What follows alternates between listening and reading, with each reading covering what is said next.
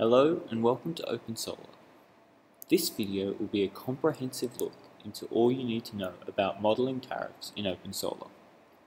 First, we will look into how to find the tariff that you are after in our database. Then we will cover the possibilities in creating and applying different kinds of custom tariffs ranging from simple flat rate to more complex commercial tariffs. Either when you create a first project or by clicking on the project address, you will be able to accurately model the customer's savings by choosing the right tariff from our database or creating one yourself, both for their before and after solar bills. By default, the after solar tariff will be the same as the before solar tariff, unless you choose to change it. You can choose a tariff from the database by clicking here.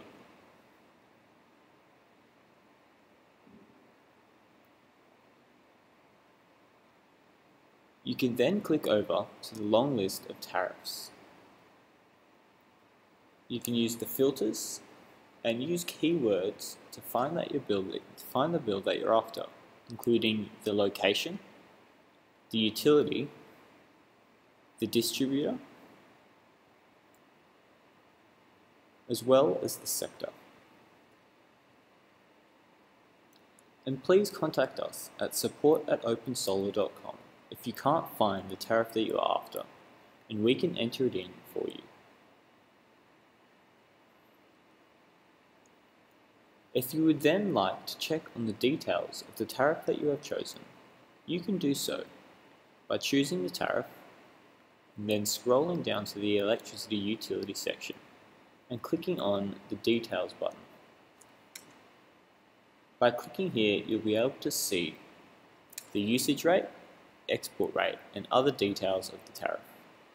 By opening this up and then seeing the price per kilowatt hour here.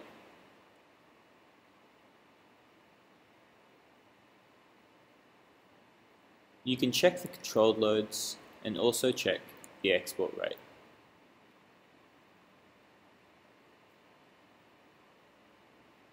If there's anything about this tariff that you would like to change, then you are able to do so by going back to the project page and clicking on the Customize button.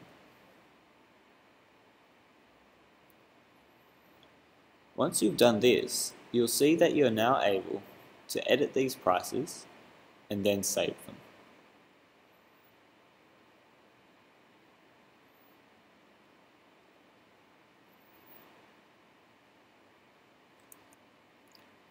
You can then come back and clear these changes at any time by clicking on the Edit Custom Tariff button. You can then click on the Clear Custom Tariff button to remove these changes and then press Delete.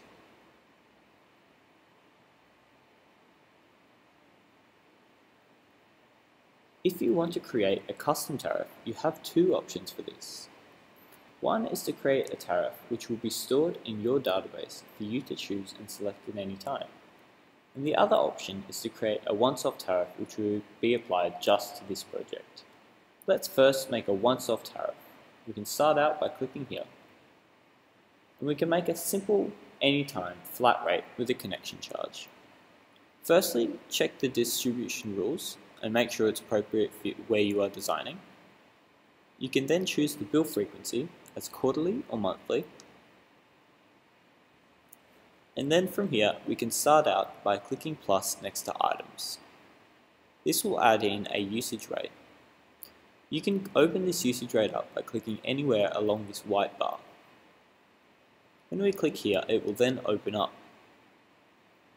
You're able then to choose the type and to also name the rate and set the price. Since we're just doing a simple anytime rate, we can just pop in the name here as anytime and then set a simple price, and that's all you need to do. If we're going to add in any connection fees, we can then minimize this by clicking on the white bar and then go to discounts and surcharges and click on the plus button.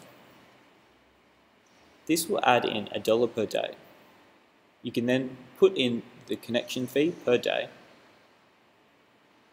And then finally, we can click plus next to extra fields and then indicate what the tax is. All of the fields that you've entered here should be inclusive of tax. So the usage rate and the connection fee should be inclusive of tax. We can then hit save to save this once-off tariff. So we've now made our once-off tariff, which will be applied just to this project. If you want to go back and customize it at any point, you can do so by clicking here. We're going to remove this tariff for now. Next, let's make a time of use rate that we want to keep for later use. So click on the magnifying glass, and this time click on the Create Tariff button. So this will add it into our database and keep it for later use. Firstly, enter in a name, which will be recognizable later on when you're searching for it.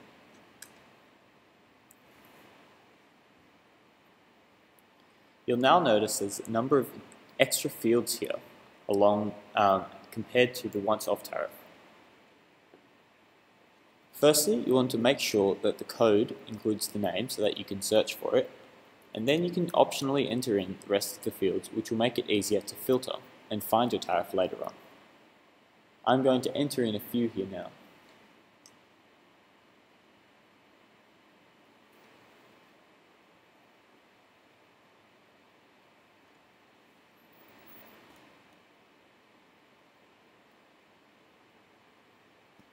You can then set the popularity of the tariff.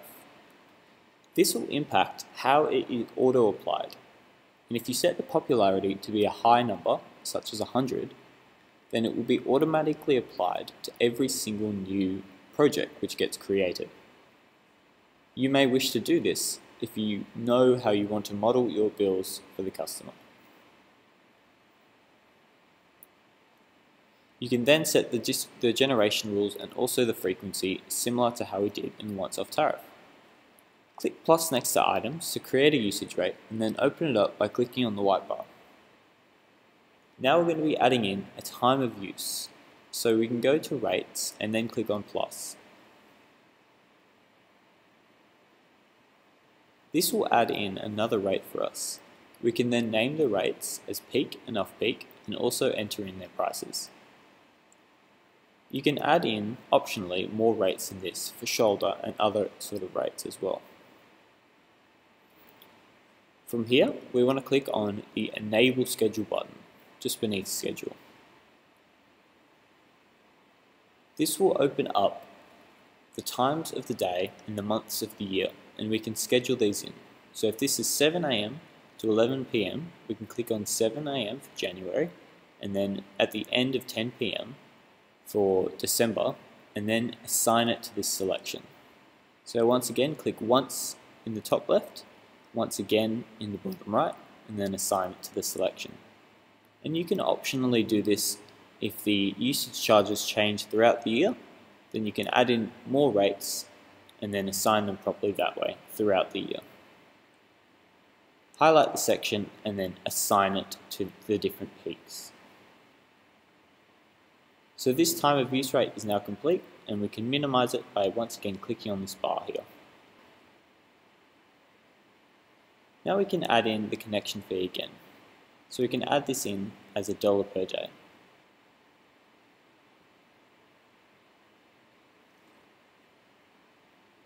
We can also add in a feed-in rate by adding an item, opening this up by clicking on the white bar, and then changing the type to export rate.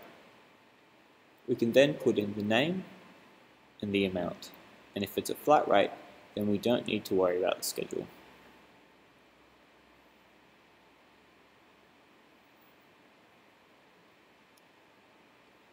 Once again, ensure that you add in the extra field to indicate the tax included.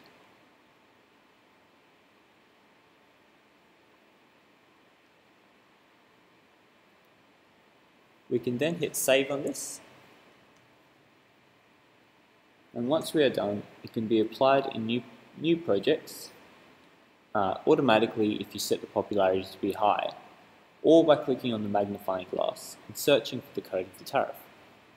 So we can come back to the projects page by clicking on projects, and then click on the magnifying glass here.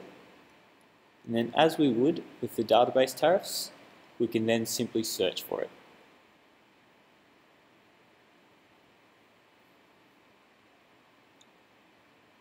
We can then select it, and it will be applied to this project.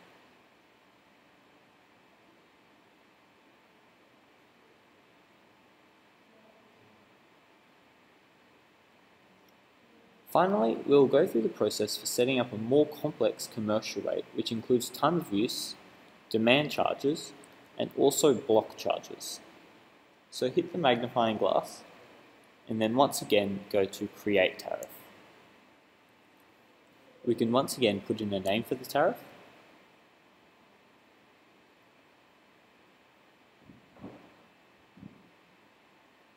copy that name across into the code, and then fill out any other relevant details.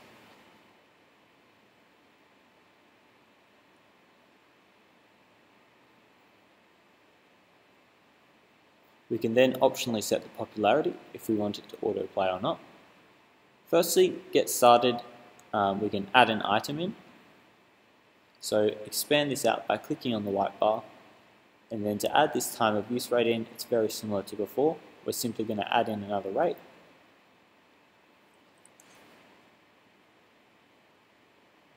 And then indicate peak and off-peak prices.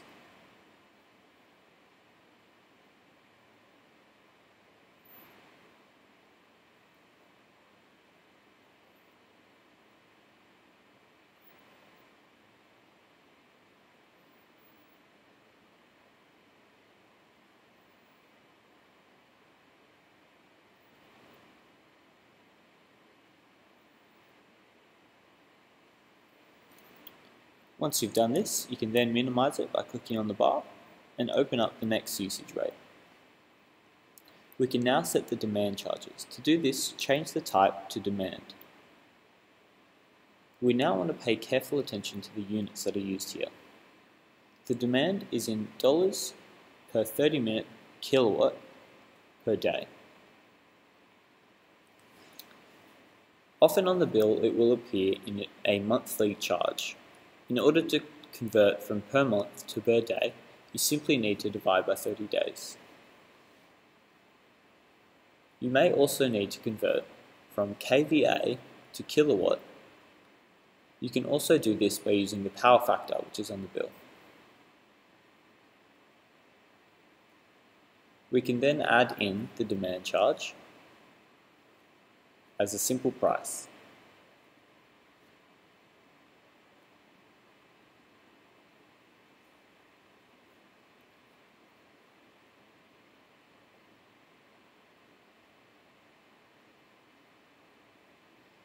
We can now add in another item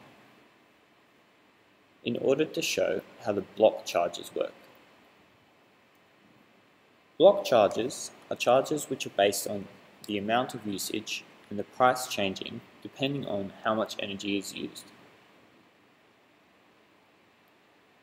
For example, there could be a 1 cent per kilowatt charge, and if we click plus block, then we can set the limit. So the usage will be charged at 1 cent per kilowatt hour for usage up to 10 kilowatt hours in a day. Once they surpass this, the dollars per kilowatt hour will then increase to 5 cents per day. And if this is the max charge, then you don't need to set the next limit. You can then add in a number of different blocks here, depending on the bill. We can then close this down, and similarly to before, we can add in any other charges on a dollar per day, month, quarter, or year.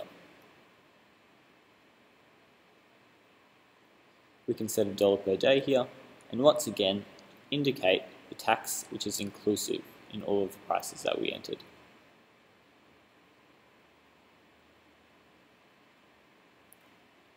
From here, we can click Save.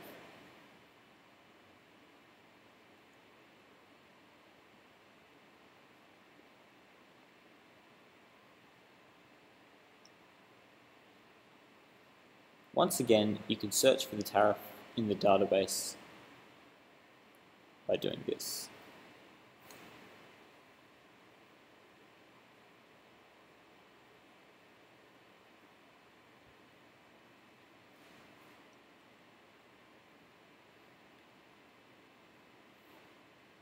You're also able to access all of the tariffs from the control zone by going to the control zone and then clicking on Utility Tariffs.